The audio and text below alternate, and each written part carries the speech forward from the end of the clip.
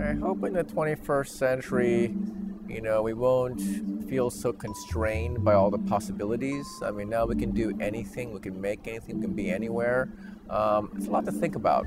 The great thing about the coming century is that nothing is inevitable.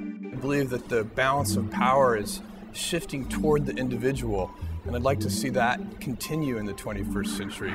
I'd like to see more open-mindedness, I think.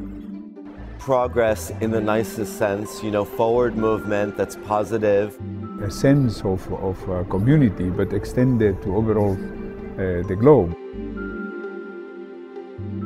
The Cube project is an idea, and the idea is to reinvestigate the portrait using technology.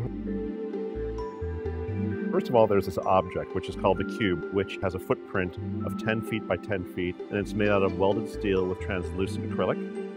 Mounted into it 24 different locations are digital video cameras, and is taken over to another individual computer that starts to mash this and constantly recreate it on screen. So each moment on screen of someone's portrait is wholly unique. When I saw that this was this brand new form of art, I thought maybe what we would do is ask all these people that are going to be touted as the most important people of the 21st century. We'd ask them to come actually participate in this art installation. What we'll be doing is putting together this portrait of the 21st century, this kind of some impression of what we think is going to happen over the next few years.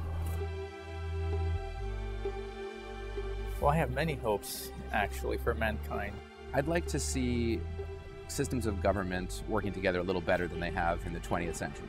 What I most hope will happen is that we establish a self-sustaining ecosystem on another planet. Well, it'd be great if we could see cures to some of the major diseases. My greatest hope is that we realize the incredible healing power of the planet. And if we don't take care of those strands and protect that web of the planet around us, then it won't be here for us in the future. If we're going to get through the rest of this century without destroying more of our planet, we need to find some alternatives for oil and coal. We need to solve our needs for food, for housing, for energy. In the 21st century, the one that I think we really have to make a concerted effort to focus on is freedom from fear. You really hope for the 21st century that, this world can live in peace.